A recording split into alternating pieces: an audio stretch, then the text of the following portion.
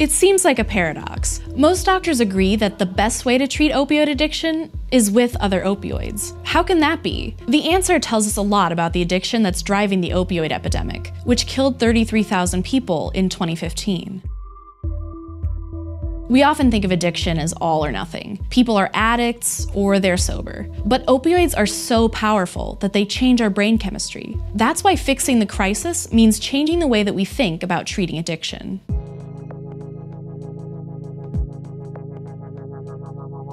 Opioid is a term for drugs that bind to proteins called opioid receptors in certain cells. The binding stimulates the brain's reward system, and that releases dopamine. When you start taking opioids, this can produce a euphoric feeling and leaves your brain wanting more dopamine. At the same time, opioids slow down many of your body's processes, which is why overdoses can be fatal. If you take opioids for any prolonged period, your tolerance for them will go up, and you'll need bigger doses to get the same effect. When the opioids are gone, your body systems swing in the opposite direction. That's withdrawal. The process is so unpleasant that avoiding it becomes a key reason for people to keep taking drugs. Even if you do get through it cold turkey, you'll still crave opioids because your brain is trained to want more dopamine than it makes on its own. The vast majority of people who try to quit without assistance end up relapsing. That's where using medications comes in.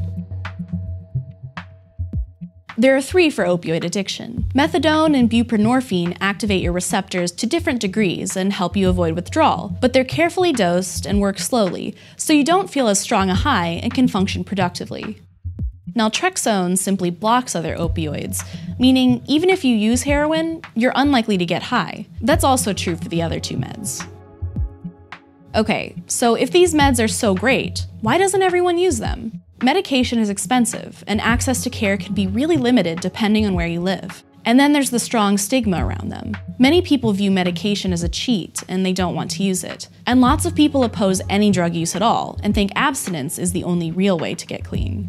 Like with any other medication, these can work differently for each person. Some people will be able to taper their doses, but many stay on it for life. And most people also need therapy and other social support to stay clean. Still, all of the experts we talked to agreed that for drugs as powerful as opioids, you need other drugs to help you quit.